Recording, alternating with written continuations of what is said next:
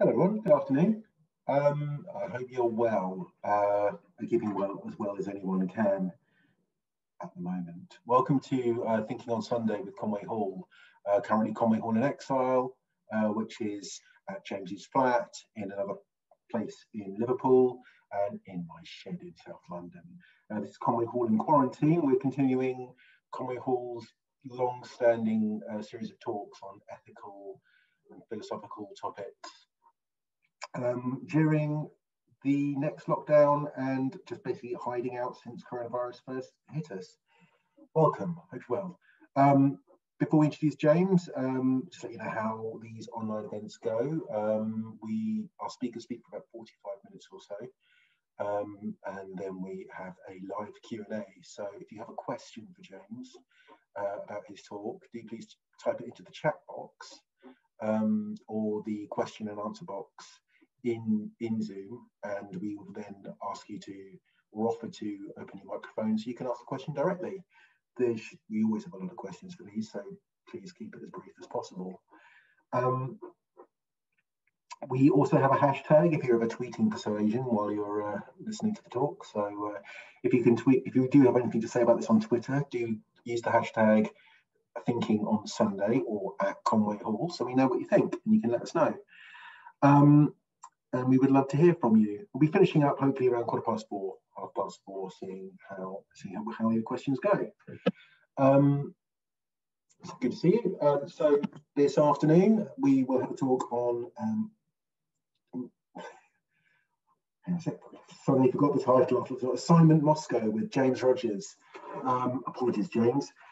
James writes books on international affairs, especially armed conflict. He has completed postings in Moscow, Brussels, and Gaza for the BBC, and he has a lot of experience from working in the former Soviet Union and in other fields.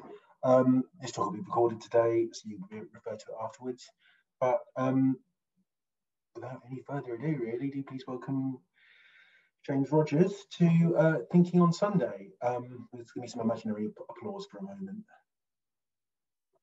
Welcome, James. Thank you very much, Scott, and thank you very much for the invitation, and thank you to everyone who's decided to join this afternoon.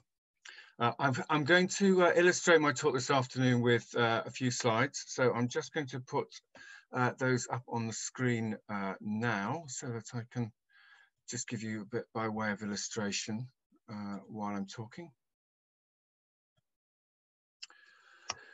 So this is the cover of the book, which I'm going to be referring to this afternoon. And this is a photograph of the battleship Aurora in St. Petersburg, which played a key role in the second of the Russian revolutions of 1917, and it fired the shot which was the signal for the Bolsheviks to start the uprising. At least that was the way that legend has come down to us. However, it wasn't that straightforward for the people who were reporting it, because earlier that year, no news from Petrograd yesterday ran one unpromising headline in the Daily Mail on the 14th of March 1917. But of course, there was plenty of news from Petrograd. Tsar Nicholas II had just abdicated, and by the end of the year, the Soviets would be in power in Russia, building the foundations of a system that would come to be one of the forces to shape the 20th century. The outside world could learn little, though, because the telegraph had been cut off by the provisional government, and the correspondents in Russia's imperial capital were as frustrated as that Daily Mail editor on the other side of Europe. But days later, their thousands of words made their way across the wires and filled front pages. It was while covering a story in St. Petersburg in 2006, and it was the reburial of the Tsar's mother, Maria Fyodorovna, otherwise known as Princess Dagmar of Denmark, that I first started to think about the historical tradition that I, as a foreign correspondent in Russia, was part of. I imagined the excitement and danger of reporting that revolutionary year, and I determined to learn more about the experience of my predecessors and their work. I'm not going to talk at length today about the coverage of the revolution, although I do cover it in detail in the opening chapter of the book. Instead, I'd like to focus on the way that 3 episodes of 20th century Russian history were reported in the Western media. And those are the show trials of the 1930s, the Second World War, and Russia's first post-Soviet decade, the 1990s. Now, I've chosen the first because of the way in which I will argue it informs contemporary debates on facts and truth in politics and the media, and the latter two because I've seen them as the eras which have had the greatest influence on contemporary Russia's image of itself. And all of them, I think, raise very interesting issues of journalistic ethics.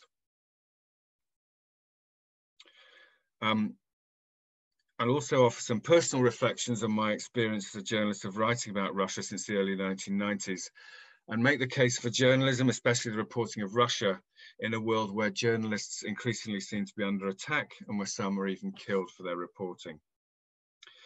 But in the 1930s, it was the members of that Russian revolutionary generation who were themselves on trial, accused variously of plotting to kill Stalin, of making plans to sabotage Soviet industry, and of working with foreign agents. The leading lights of the Bolshevik movements were tried and in most cases sentenced to death. And this is the building in Moscow where those show trials took place. And they were really shows as much as trials. And it's very clear in the way that they were presented.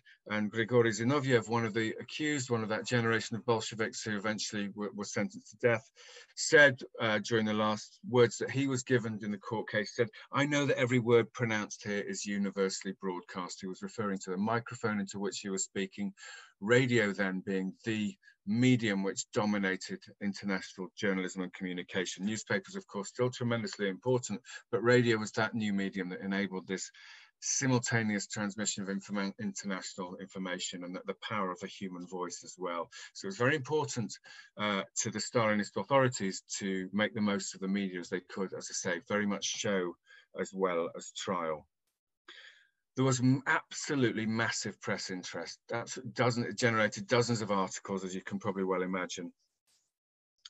The big ethical question, of course, is should they have covered it in the way that they did? Should the correspondents have covered it in the way that they did? Because, of course, by doing so, they were taking part in this system, as I say, which was show as much as trial, and they were contributing to the propaganda element of the trials as they unfolded. But I would argue that, yes, they should have covered it because of what it said about contemporary Soviet society, and also because of the nuanced way in which they did it shows that they knew exactly what was going on. Fitzroy MacLean, who was then in Moscow as a young diplomat, in his memoir, Eastern Approaches, I think he's said to have been one of the first members of Foreign Office staff who actually volunteered to go to Moscow. It was never seen as a sort of cushy posting, but he went there out of great curiosity. But he quotes Alfred Thornton Chollerton, better known as A.T. Chollerton, that was his byline for the Daily Telegraph, who summed up that whole murderous process when he was asked if he believed the evidence.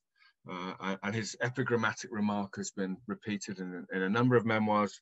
MacLean repeated it, Malcolm Muggeridge repeated it when he wrote his own memoir many years later and published it in the 1970s. And Chollerton said, when asked if he believed the evidence, "Oh yes," he said, "I believe everything but the facts." And his witty reply, I think, shows a nuanced understanding of what was going on. And if you read the reporting, closely as I have for the part of research for my book, it's very clear that the correspondents understood that this was political process as spectacle. And even basic facts which were set before the court and accepted by the court were completely untrue. I think there are real echoes here of the disinformation era in which we live now. But the correspondents, by reporting this, yes, of course, they took the ethical risk of being complicit in the way that these people were being treated on these often absurd charges. But actually, in the way they reported it, they demonstrated that they knew that. And in doing so, told their audiences, their readerships outside the country, something very, very key and important about what was happening in Russia of the 1930s. The correspondents also were very, very close to the story. They were personally involved because, of course, those of them who had been there for a long time had known some of these people when they were the leading lights of the new regime. One example, Karl Radek, a Bolshevik propagandist who had been left to deal with foreign correspondents and to explain things to them in the 1920s, because of course right throughout their time in power, even if they were wary of the foreign press, they still knew they needed them to get their message out. And Karl Radek was among those accused at the show trials. He was not sentenced to death, but he was sentenced to 10 years in jail, and he died just a couple of years into his sentence. But to show how closely some of the correspondents felt their relationships with these people, Arthur Ransome, who of course is now much better known, has become much better known to posterity as the author of children's books. He was a correspondent in Petrograd around the time of the revolution, and he recalled, he later wrote of Radek, talking with him was like, for me, like revisiting the Latin Quarter, so cultured did he find Radek's conversation, on account of his extensive knowledge of literature.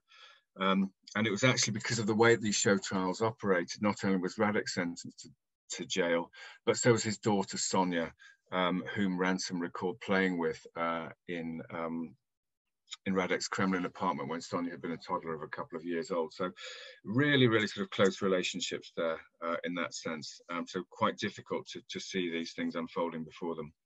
Now, Cholerton, whom I just mentioned before that, had been there since 1921. So by the time of the show trials, he'd been in Russia for a long time, 15 years plus, and had a very good understanding of the way that the country worked. And he had been there, for example, during the time of Marguerite Harrison, whom I write about in the book, a very interesting case. Marguerite Harrison had wanted, during the First World War and towards the early period of Russia's revolutionary period, had wanted, she was American, to go to Europe as a correspondent. However, in those days, her gender prevented her from doing so. So she took the opportunity which did present itself for her to go in the guise of a journalist, and that was to go as a journalist, but in fact to be spying for American military intelligence. Her memoir is remarkable for the way that it describes her crossing from Poland illegally into what was then Soviet Russia, and being surprised by the fact that she's able to make all but unimpeded progress all the way to Moscow. Only later does the penny drop, and she realizes that the Soviet agent in New York had known exactly who she really was, had tipped off his masters in Moscow, and so she found all this accommodating assistance because they wanted to keep an eye on her.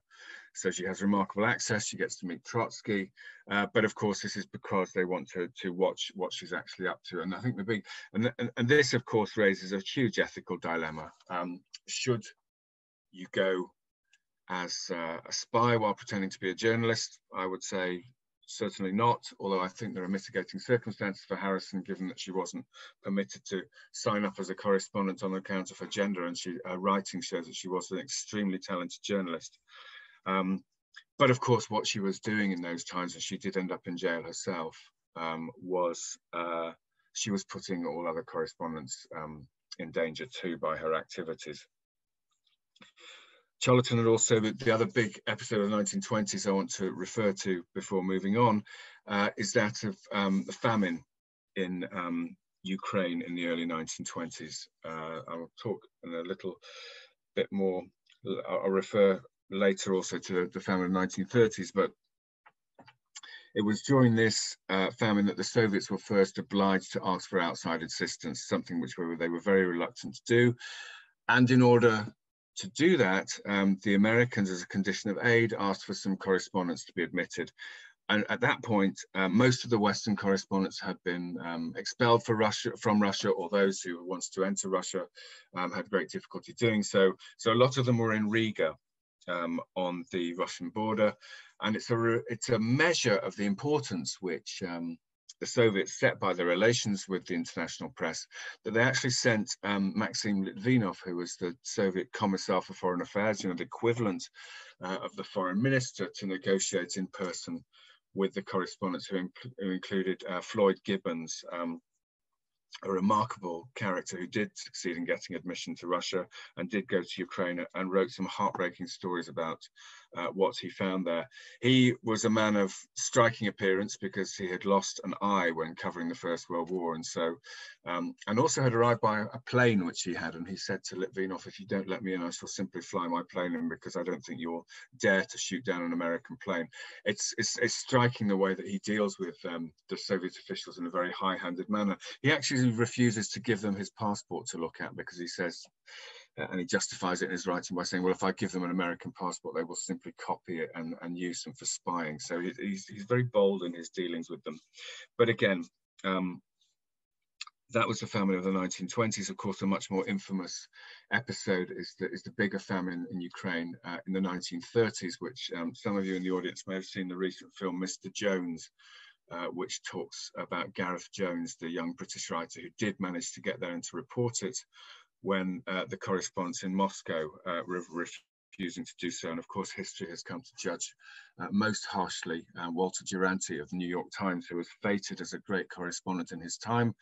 But because of his refusal to acknowledge and to report the famine, remains a controversial figure to this day, in the sense that the Pulitzer Prizes, which he was awarded in the 1930s, you know, in 2003, 2004, there was a big debate in America about whether he should have those posthumously taken away from him. He, of course, denied that there was a famine in Ukraine and preferred to use the phrase widespread malnutrition, which is a little difficult to distinguish the difference there. But and the reason was that he wanted to maintain good relations with the Soviet authorities, and realized that writing about that famine would almost certainly lead to his expulsion. So I think they're another massive ethical issue, and one in which those journalists in Moscow who decided to take that decision and follow Duranty's lead, an ethical issue from which they emerged with nothing but shame. So that after the 1930s, I want to move on now to the Second World War, or the Great Patriotic War, as it is known in Russia. This is some people who visited St. Petersburg may recognize this. This is some of the masonry on Nevsky Prospect, the main street in St. Petersburg, which the Soviet and now the Russian authorities have maintained because it shows the damage that was done by some of the shells during the siege of Leningrad, as you can see on there, from 1941 to 44. And it says that the figure there refers to the number of shells, a very precise number, which the Soviets have calculated were fired at Leningrad during that siege, 148,000 plus. So this was an interesting moment, because of course at the beginning of the Second World War there was the Nazi-Soviet pact, and the correspondents from Western countries were kept very much at arm's distance until that Hitler's forces attacked the Soviet Union in the summer of 1941, and then of course Britain, America and the Soviet Union found themselves as allies against Nazi Germany. And at that point, a few correspondents were allowed into Moscow. Among them, Charlotte Haldane, the first British woman correspondent to a report from Russia. Philip Jordan, Chollerton was still there. Alexander Worth and Cyrus Schultzberger of the New York Times were among them. And they're all kept from the front line until an episode in September. And I'm just going to read a brief extract from the book here to talk about what the experience was of those correspondents who were permitted to go. The 6-day tour for the foreign press through recently recaptured territory was well planned. The Soviets had organized this because they'd they'd enjoyed some military successes after the German advance. What was not planned was the air raid on the town of Vyazma during the tour. The correspondents were roused from their beds by the sound of explosions. There was a thud and the little hotel shook from head to foot, wrote Haldane later. Not that she was complaining. In Moscow, I had never managed to get within miles of an air raid incident, but here I was more fortunate, she continued.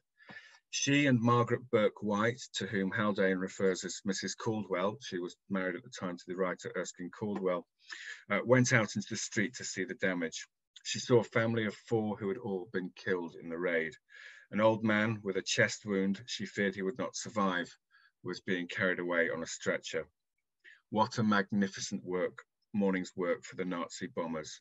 Cyrus L. Schultzberger for the New York Times filed a dramatic account of his experience with the raid, with everyone hitting the floor like frogs leaping into a pond at the approach of danger as bombs blasted all the windows out.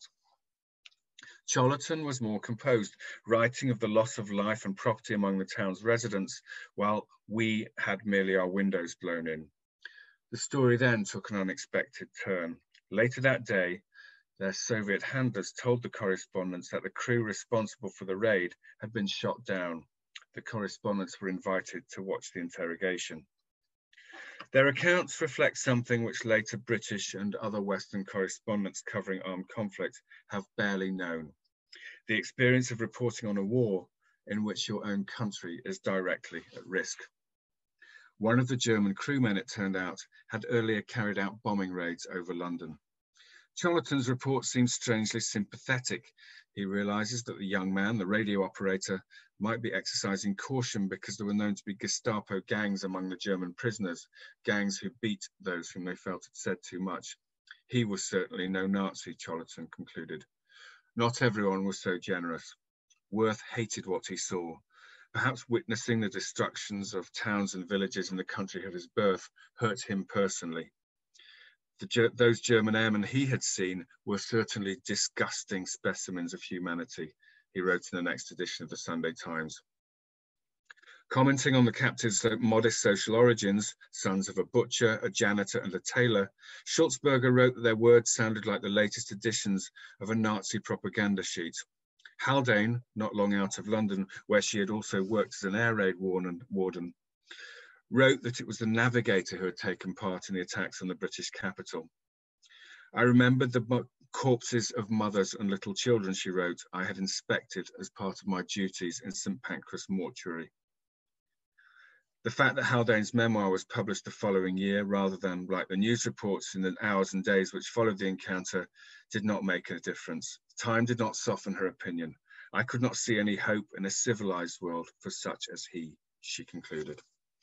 And I think it shows really there the personal nature of the reporting and the way that they were so deeply involved. It must have been deeply distressing, and clearly it angered Haldane that she had been working as an air raid warden and seen those terrible things, such as the civilian corpses in the mortuary in St. Pancras here in London, and then had met face to face one of those people who were responsible, one of those things about 20th century war and the possibilities which it offered really for the first time of killing at such a remote distance. And in late 1943, shortly before it was finally liberated, Worth was actually able to report from Leningrad, where he had been born before his family left at the time of the revolution. The city which came to symbolize Soviet suffering, as Stalingrad did soldierly sacrifice.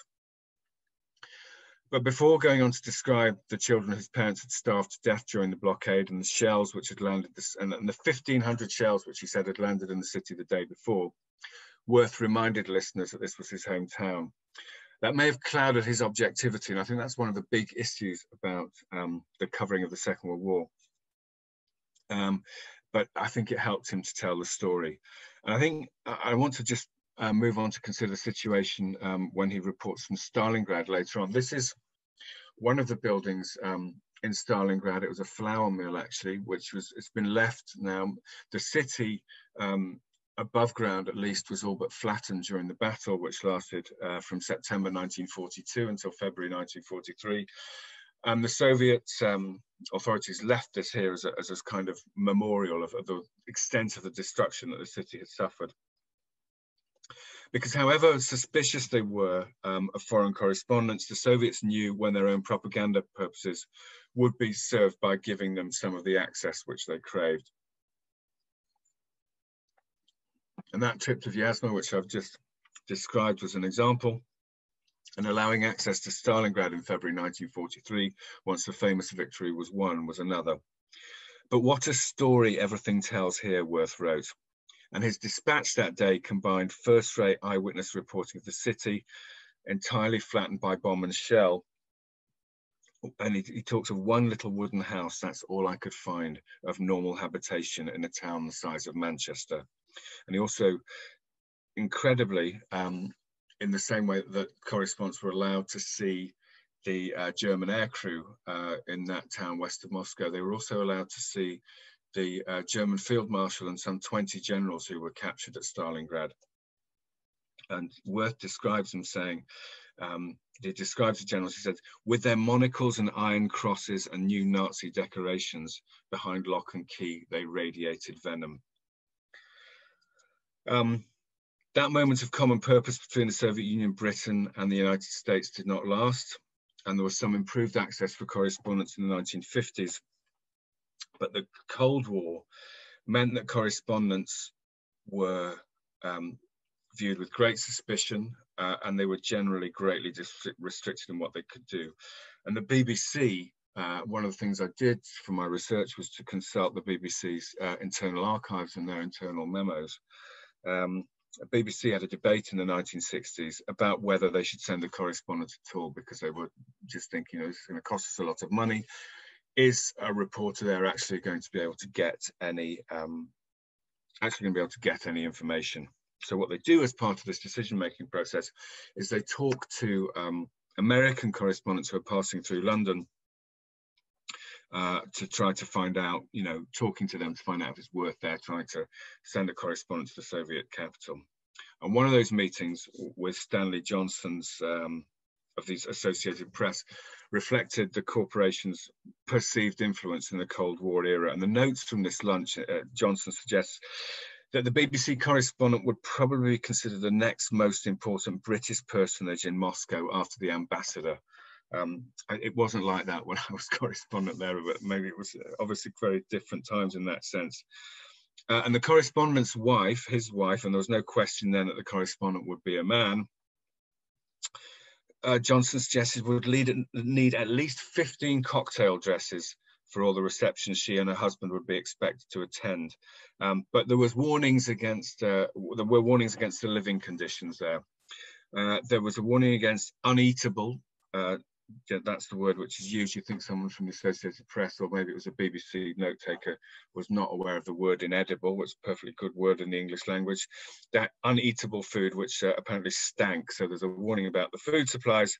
But in a reflection of how sensitive such conversations were seen and how controversial, that memo, that the note about the lunch meeting and like another one with Donald Connery of Time magazine were both marked confidential in the BBC archives. And this was the time, of course, of the Cold War. The Iron Curtain was there, and ideology very strongly divided East and West. But again, the correspondents in that era were allowed to celebrate Soviet triumphs. When Yuri Gagarin became the first man in space, Robert Elphick of Reuters saw oranges on sale in Gorky Street, which is now called Tverskaya, in the center of Moscow. The Soviet authorities would often make available for sale or for distribution goods which were hard normally to come by. Obviously, oranges being among those at particularly certain times of year. And so this was how they celebrated. They would make these foodstuffs available. Elphick himself was posted to Moscow in 1958. The earliest first-hand account of being a correspondent in Moscow that I was able to include in the book. I interviewed him about 18 months ago, and very sadly he has since died, but his stories will, I hope, live on, and it was a very memorable phone conversation. Sadly, his health then didn't permit our meeting face to face, but his family has since told me that it was the last interview which he gave, and he really was full of life and full of remarkable stories, and only one of which I'll share here. At that time, of course, when he first went, Western correspondents were subject to quite strict censorship, and they had to take their material to the Central Telegraph Office to be seen by the censor before it could be transmitted to the West. And this was a fairly sort of stony-faced encounter, as you can imagine. But Elphick said, the only joke I ever came across from the censor was when one of my American colleagues talked about Khrushchev, then the Soviet leader, and he referred to Khrushchev as one of the greatest men in the world. Alfred told me, and they said, but the censor sent back the copy and changed it to the greatest man in the world. So this was, they weren't going to let them away with just being one of the greatest men in the world. Now, the formal censorship ended in 1961, although that ended some years earlier if you were a correspondent from a communist newspaper. But there were still many restrictions. And a lot of the memoirs from the 1970s, even when there was no formal censorship then, there was very restricted access. And so Hedrick Smith, for example, talks about train journeys as being one way of getting to talk to ordinary Russians in a way that was normally difficult for a lot of correspondents. People seem to be more relaxed on train journeys, and Jonathan Steele from The Guardian told me the same thing when I talked to him for the book. Now, of course, ordinary Russians is, we can't be certain. It's you know, the people who are able to sit next to or sit near or talk to foreign correspondents may of course been, you know, invited to share the contents of the conversation with the authorities afterwards. But I think it is true to say that the correspondents seem to sense that there's something of the sort of transitory nature of meeting somebody, and anyone who's travelled to Russia will know that long distance train, you know, journeys which can last days are still a very common way of getting around. So it may just be that sort of friendship that grows up on a journey like that was a very good way of correspondents getting to talk to people. But from the mid-1980s onwards was an incredible time for foreign correspondents, and Gorbachev, Mikhail Gorbachev, the new Soviet leader, was using the Soviet press to help him to promote his own reform program, using the Soviet press to help him against the conservative elements in his own party. And of course, the international press benefited too. And even the most imaginative reporter could hardly have wished for a more dramatic year than 1991, which saw a failed coup against Gorbachev by hardline Soviet elements, and then, of course, the collapse of the Soviet Union itself. So this is a photograph from that summer of 1991, which was the year I went on my first assignment. And I teach journalism at City University of London, and I'd show my students this when we do a lecture about reporting societies in revolution, and I ask, you know, what do you notice about this picture? And of course the point is that you can still see the Soviet red flag flying on the roof of the Kremlin later that year, and until this day it was replaced by the Russian tricolour. So I think there's three things that stand out above all others from the reporting of the 1990s. The events of October 1993 that I'll talk about in a little while, the wars in Chechnya, and the challenges for correspondents of telling the story of ordinary people living through the extraordinary times they were experiencing, and doing so in great hardship. This photograph was taken from a flat where I lived in the center of Moscow in the autumn of 1993. You can see the colors of the leaves. And the interesting thing about this for me, what had happened was the then President Boris Yeltsin had a long standoff against the parliament, and eventually he tried to dissolve the parliament. They refused to go. He surrounded the parliament building with police. The parliamentary faction had some armed elements too, and then eventually, and it was a really important learning experience as a correspondent, I think, of people covering revolutions, large-scale civil unrest. Within there was a demonstration, there was a celebration on the Saturday afternoon. I think it was a celebration of an anniversary of Moscow. But then there was also a demonstration against the way that Yeltsin was acting towards the parliament. That broke into some sort of disorder. People started throwing things at the militia, as the Russian police were then called.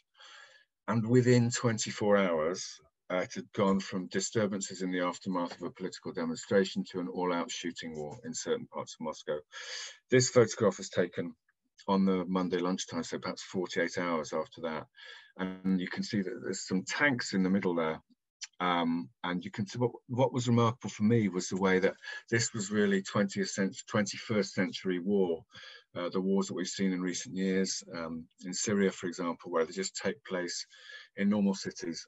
with the civilians around. And these people had just decided to come out. It was a nice afternoon. Nobody was really going to work because nobody knew who was going to be in charge of the country by tea time. And so there they were, just wandering around. And these tanks were being fired upon from the other side. That you can just see at the back, there's a wall there. That's one of the embankments of the Moscow River. And the tanks were being fired. It was an extremely dangerous place to be. But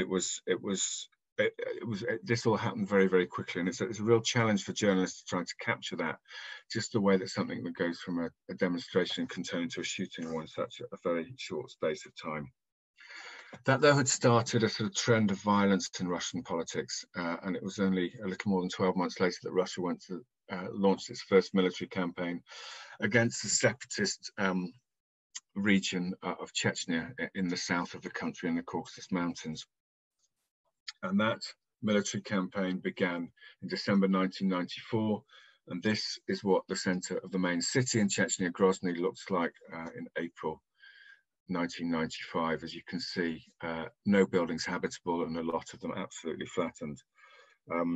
Jeremy Bowen, the BBC's correspondent who covered that conflict, later wrote that it was by far the most violent place he'd ever been. And obviously he's covered wars all over the world. And I think there was a couple of lessons to take from this one. The first was that in the first war, this was the first war which lasted roughly from 1994 to 1996, and then there was another one from 1999 to 2000. In the first war, the main limits on correspondents traveling was just really how brave they felt or how their sense of danger or safety. And it was very strange and unusual experience in reporting armed conflict because you could cross front lines, which is normally impossible. But on this occasion, you could, if you knew ways around, you could talk to Russian soldiers and you could talk to the separatist forces who were fighting them, all within a matter of hours. So that was a very unusual experience. The coverage concentrated to a very large extent on two things. One, the extensive civilian casualties, and two, the ineffective nature of the Russian military operation. Probably in consequence of that, by the time the Second War came round, the restrictions were placed on correspondence were much, much stricter. I'll come on to that in a moment. But the other thing to tell here was that it was extremely dangerous, and it was really the other thing to reflect upon was the limits of journalistic power. And a lot of journalists, particularly young journalists I was then, I think imagined that if you go to a story and tell the story of terrible things that are being done to innocent people, as the civilians in this city very largely were, then something will happen about it. Nothing happened on this occasion. And I came to the conclusion that you would only get sort of government intervention where there was a pre-existing political will. In that case, journalism can put pressure upon governments to act. But looking at the bigger picture from that time, it was only 4 years since the end of the Soviet Union and the end of the Cold War. And it was quite clear that Western governments had no easy solution to this and did not want to act against a Russian government which they saw as friendly beyond the confines of normal diplomatic criticism. So it was a harsh example of the limits, I think, of journalistic power. And by the next war, this is a photograph taken in early 2000. You had to travel with the Russian army. I'm grateful, by the way, to Andrew Wilson of Sky News for permission to reproduce this photo in the book. We're traveling there on the top of a Russian armored personnel carrier. It was the only way that we could go into actually to see Grozny, and we had to do so with the Russian army, which obviously limited what we could do, and there was an extensive danger of kidnapping then too, and of course of attack. I think the biggest question though of the 1990s, and I'll just move on to my sort of concluding section now so that we've got time for discussion, was the effect that people suffering really a collapse of all the certainties that they've known, people not getting their wages paid, and when their wages were paid, they were very quickly worthless because of the galloping inflation. And I think the big ethical challenge for that for a journalist was a lot of things. I remember one story where we went to do report upon I produced a long report for Newsnight on BBC Two about, they just wanted us to tell something about the Russian economy. So you're given this opportunity to try to get that abstract idea and to tell it in concrete terms. So we went to the city of Rostov-on-Don in southern Russia, where there'd been one big factory making agricultural equipment, but because of the state of the Soviet economy and the fact that we're now obliged to compete with Western technology that was in most cases more reliable and more advanced, their orders had dried up to a large extent. A lot of their potential buyers were in any case broke because of the terrible financial situation in the country. And they had sold some combine harvesters to a Bulgarian company, similarly reeling from the effects of the collapse of their planned economy. And the Bulgarian company had not had enough cash to pay for them, so they had sent them a consignment of jars of pickles to help to pay for it. So the people in the factory in Rostov were not getting paid in cash. One of the men that we featured in our report, the only cash that his family had coming in was his mother-in-law's meager state pension. But apart from that, you know, we spent an afternoon with him. We saw him at the factory, and then we saw him at his little dacha, his little sort of allotment, really, where he was growing the fresh fruit and vegetables. It was their main source of food. And the ethical challenge for that, for a journalist, obviously, you know, you could, you know, an unscrupulous journalist could say, you know, look how hilarious this is, people getting paid in jars of pickles in a part of the world that produces loads of pickles anyway. But I found it absolutely heartbreaking. And, you know, this man was in his 40s and, you know, had worked well at a professional job and had, you know, really I mean, he was determined not to let these things get the better of him, but he was in a desperate situation, really. And the ethical challenge, I think, there was to make sure that you always showed these people the utmost respect in your reporting, and to try through your journalism to offer them a certain dignity, which, you know, their circumstances had frankly stripped from them. So that was a very sort of challenging time, I think. But, you know, there was little access to the political elite then for us, you know, us Western correspondents, and it was very cheap to travel. So those were the stories that, you know, we would go out to try to tell. And in many cases, there were insights, I think, which were denied to policymakers. And I think, but we knew that what was happening in Moscow was only part of the story. And although, you know, as somebody who spent a long time in Russia and first went there in the 1980s, obviously I'm saddened by the situation of relations between those two countries.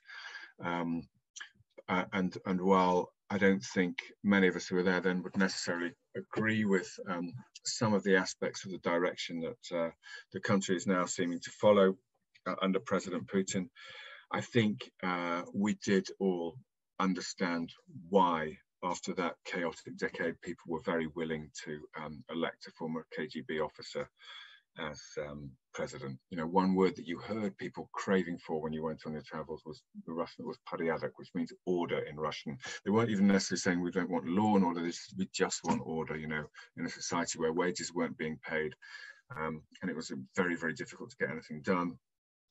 And I think that was really, and that's one of the reasons why I've chosen to focus on that at some length this afternoon, because I think it is one of the episodes which has really helped to shape Russia as it is today. But as I say, we were able to travel. This was something else.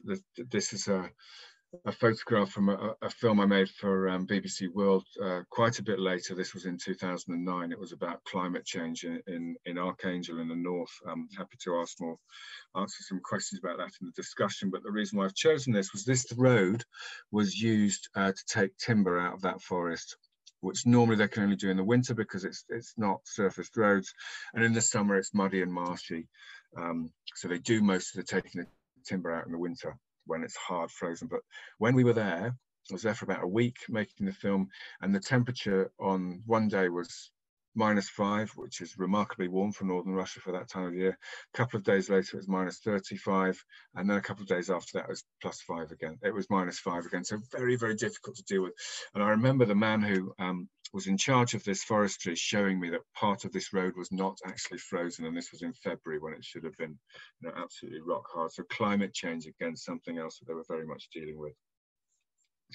And to conclude now, I want to return to talking about an episode of the Second World War.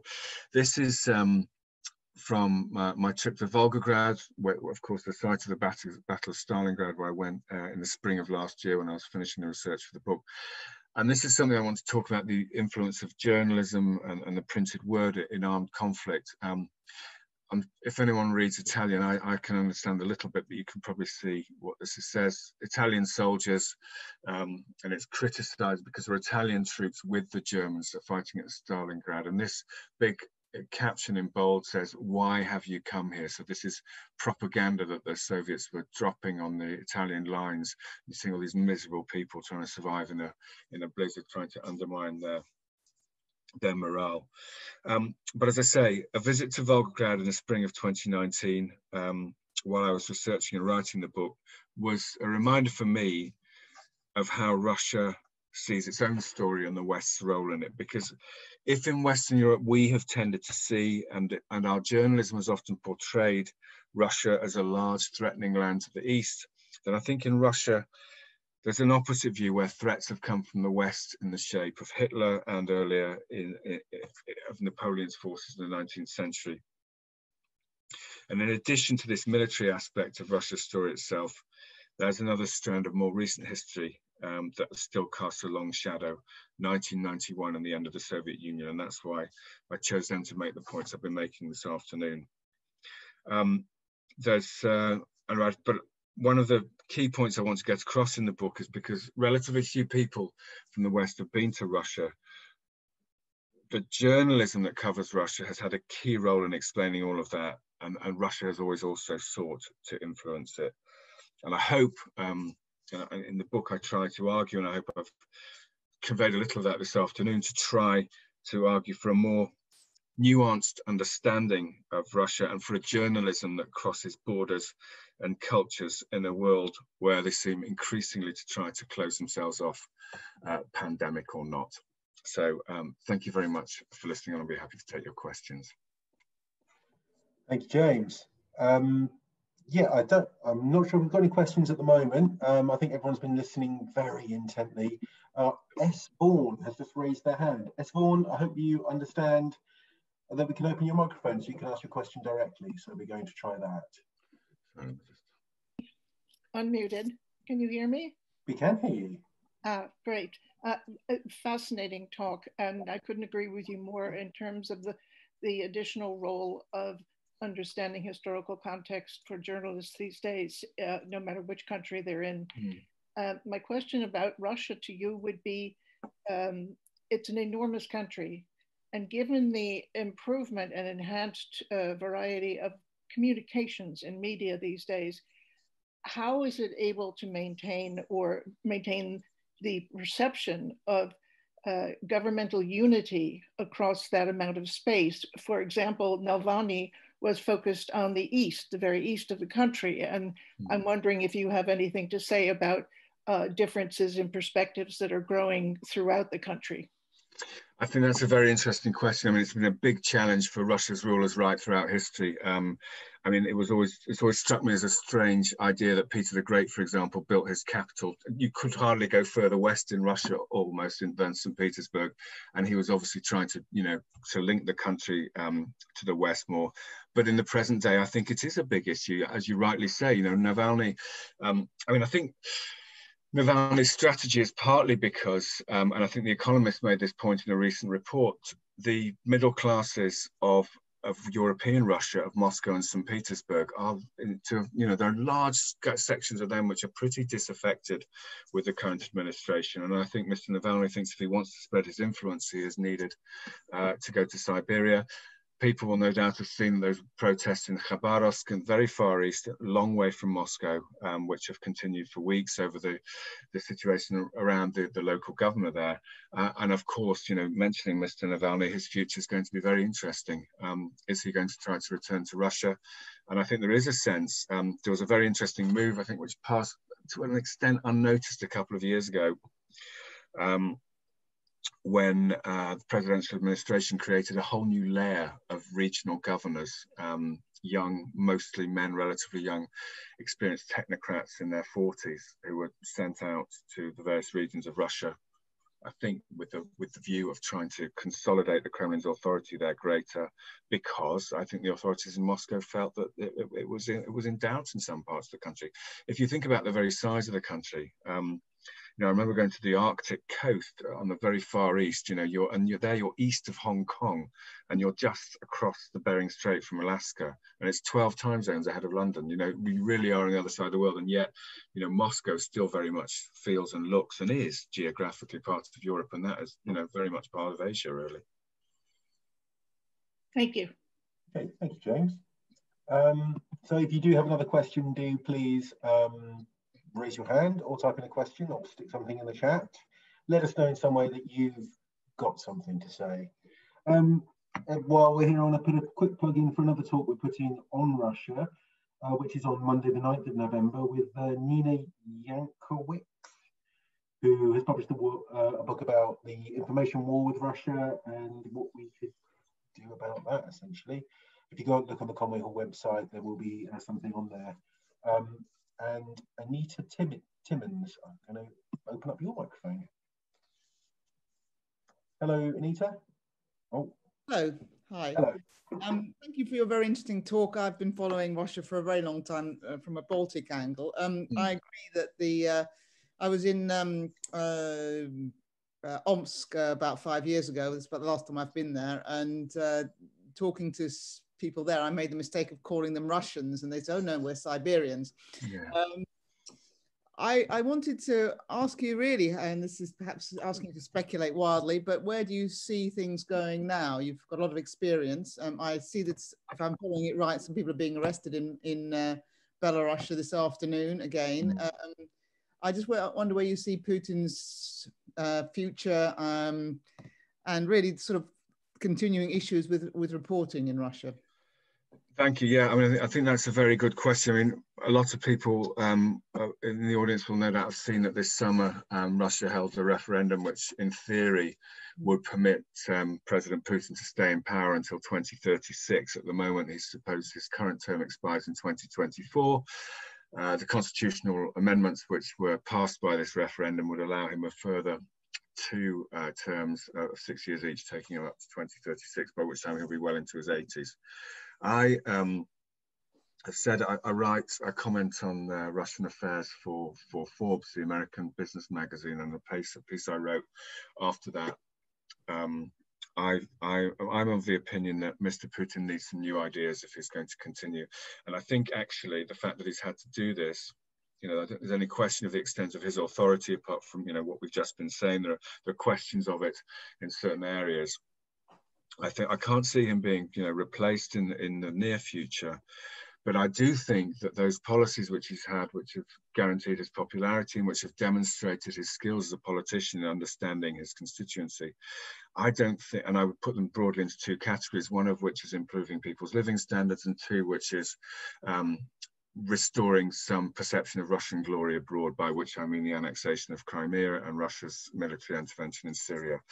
But I don't think that military campaigns abroad are going to guarantee future popularity. I think that approach has been tried, and I also don't see prospects for returning to the growth of the improvement in people's personal economic situation that was a consequence of those rising oil prices in the 2000s. So I think, I mean, I was asked on a podcast I was on the other day if President Putin would still be in power in 2036, and I don't think he will be. I think, but I think one weakness of the system which he's created in building that sort of order from chaos after the 1990s is the system is entirely reliant upon one person. And if he can find the right person to succeed him, I suspect he will probably do so. But I think if that were obvious, he would have probably done that. I suspect there may well be a part of him which would quite like just to move on. But at the moment, the way that things are, he's obviously judged that that's not possible for him. So I think it's going to be very interesting in Russia in the next few years, particularly as the country, in common with every government around the world, deals with the huge economic and social effects of the pandemic and how their countries are going to look like after that. Thank you. Thank you. I was going to ask something similar to that, James. and well, I think Anita's covered it really well. Just coming on from the talk we're having on the 9th, the future of Russia. You think that Putin isn't going to remain? I mean, how is he seen? This is what I'm thinking. How is he seen by regular Russians? The impression I've always got that he is a hero to the Russian people, and he is the person that brought order. Is that? I think that's true. I mean, although, and let's not forget, you know, the respected polling organization, the Levada Center, which, you know, which regularly conducts surveys of how, you know, political leaders are seen. Their last set of figures that that I saw, which was, I think, it's probably for August or September, suggested that Mr. Putin's approval rating was about 59%. Now, I think that most political leaders in the West would be pretty happy with figures like that. The point about that, though, was he had, as recently as 2014, 2015, enjoyed approval ratings of 85%, which is striking after he'd been, you know, 15 years after he first became president. That was the consequence of the annexation of Crimea, which definitely worked in terms of, you know, it led to extensive sanctions from the West because it was a legal seizure of somebody else's territory, but it certainly worked well. You know, it played very well in terms of domestic political opinion. So I think, but I think, I did put this to, you know, a couple of people, you know, officials in the Kremlin, and when I was there in the 2000s, when it was quite clear that, you know, there were some irregularities in elections, and I said to them, you know, I put the question to them, you know, privately, said, why do you bother doing this? Because, you know, Vladimir Putin would win a fair election anyway, so why bother to rig them? And to which their answer was, you know, that they were concerned about, you know, the parliament getting big extremist elements in if they had completely free. One of them said, you know, if we did that, we would have a parliament, you know, that would be a third full of communists and fascists, so we can't afford to sort of take the risk on that. But I think he is genuinely popular, but I mean, it certainly was and still is, as those figures would tend to suggest. I mean, I'm not sure what the approval ratings for any of the, you know, the leaders of Britain or France, etc., are at the moment. Nowhere near that, I don't think. No, probably not. So I think, you know, that is, but he is genuinely popular, but not to the extent that he was before. And I think people are wondering, you know, Russian incomes have been falling in real terms for 7 years. So that deal that he did, which was in effect a reduction of political and press freedom in return for rising living standards, it's no longer working. So that's why I say I think he's got to come up with some new ideas. Okay, well, I don't think we have any more questions. One thing I'm curious of is you've spent a lot of time in Russia. How do you feel about the country and the people itself? It's such a vast, mysterious place to someone like me. I've never been. The nearest I've been is Estonia. How do you feel about the place and its people? I find it endlessly fascinating, as people have probably gathered. I mean, there are bits of it that I find tough, and I've seen some, you know, some quite bad sides of it in terms of, you know, the conflict that I've witnessed there, and the deprivation that I saw in the after the end of communism. I am endlessly fascinated by Russian culture. You know, I love the literature. I've tried to learn to understand a bit about ballet as too while I was there. I did, you know, I made the effort to do that. The variety in the country, you know, from palm trees in Sochi in the south to the Arctic regions. And I think that probably the most amazing place I've ever been really was when I went to Chukotka, which is that bit I mentioned right over on the far side on the east coast. I mean, when we went there in December 1998, and I remember going to one place that it was a sort of Soviet dream to sort of conquer the Arctic. So they built European cities in these polar regions, and you would see, but because the economy was sort of contracting, you would see sort of housing estates like the kind you see at the outskirts of any European city now. You know, there's a couple of blocks of flats right nearby, you know, where I'm sitting here, that could well have been, you know, there, that had been abandoned and had snowdrifts sort of building up the side. And we went to somewhere where the sun didn't come above the horizon between mid-November and mid-January. It went light for a few hours in the middle of the day, but you didn't actually see the sun for 2 months. And I think, and yet they built this sort of industrial society there, and it was just such an amazing sight to see, and seeing those abandoned blocks of flats was a bit like seeing Roman ruins. Now you can see there was a great power here once, but it's not there anymore, and it was really, really interesting. I've always found Russian people can be a little forbidding in sort of initial public situations. Yeah. But I've also found that, you know, once you make friends with a Russian, you have a very good, reliable friend. I mean, it's a big sort of cultural generalization, but it is sort of quite forbidding in initial official situations, and that can be, it's a cultural difference. It takes something to get used to. But I've always found, you know, living and working there a very rewarding experience. Brilliant, thanks, James. And we do have another couple of questions in. So first, Okay. Norman Backrack, your microphone's open. Yes. Hello. Yes, Norman, lovely to hear from you. Yes, you began your talk by talking about the Stalin show trials in the 1930s, but I would like to hear more about Lenin. You didn't, apart from showing one picture of him, you didn't mention him.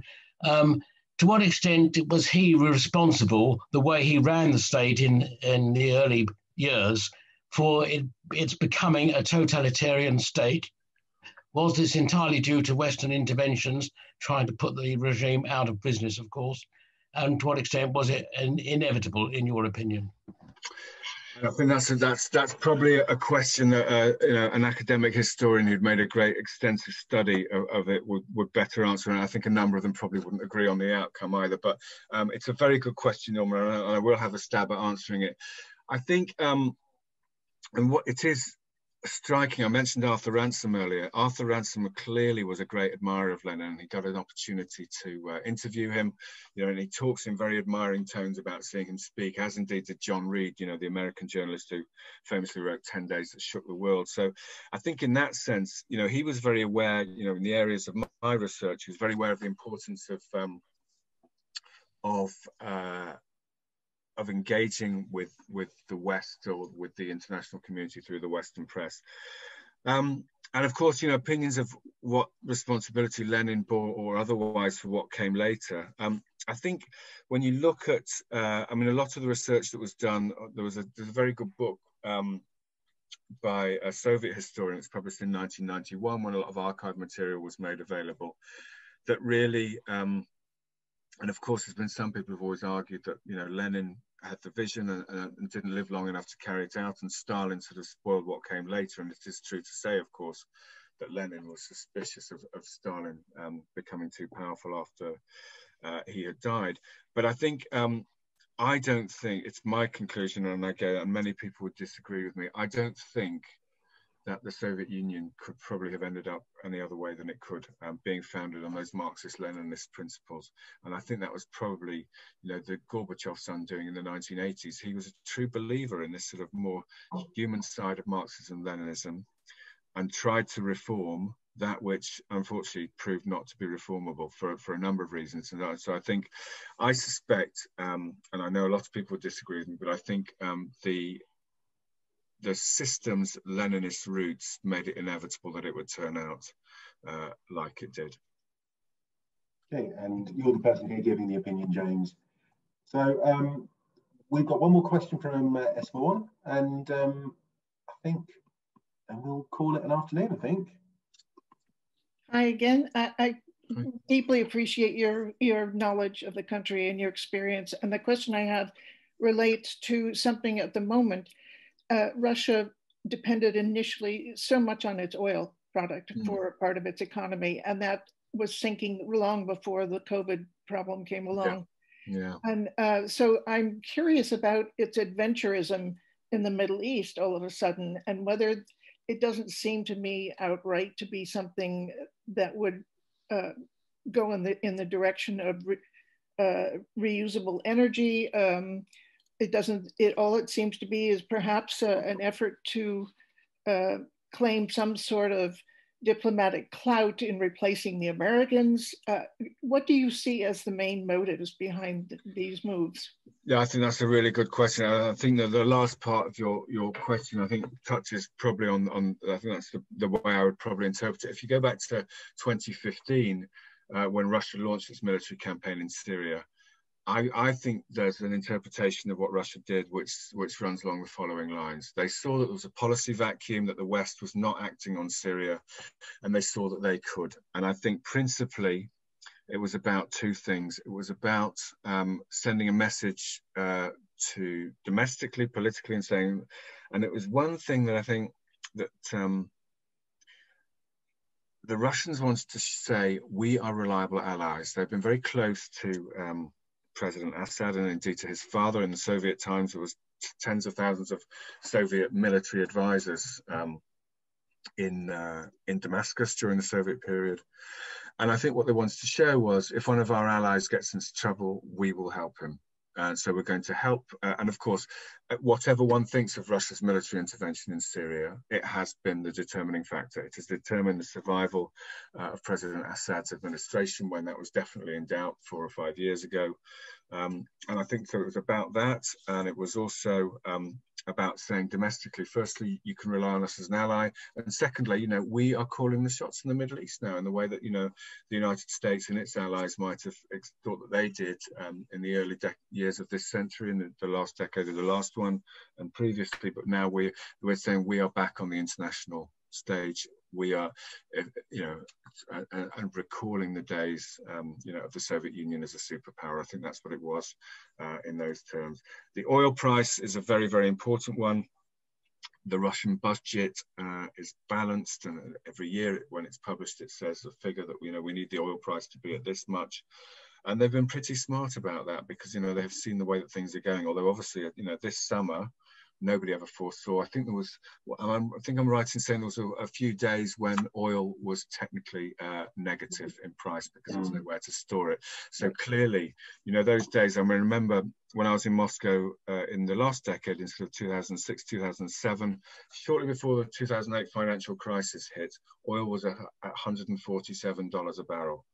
So, if you're one of the world's biggest oil exporters, you can see that's got huge benefits for your budget and for everything. So those days are gone, and it's very hard to see them coming back. So Russia's probably going to have to think again on the extent of its reliance on hydrocarbons. Thank you. Thank you. Thank you for your question. Thank you, James. Yeah, thank you for that. It's Russia. The subject of Russia is, like the country itself, vast and diverse and fascinating. So thank you, James. Best of luck with the book and everything else with it. Thank you for coming to speak to us.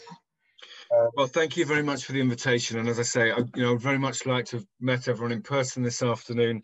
I know that life isn't like that, but I was going to say, and I said this at the other talks that I've given, once I'm allowed to, I'll be very happy to organise a book signing. So if anybody wants to buy a copy of the book, then please, watch out my website, which I've got the address there. Or on social media, and I'll announce when I'll do that, and I'll be very happy to sign it and to meet people and to answer their questions in person.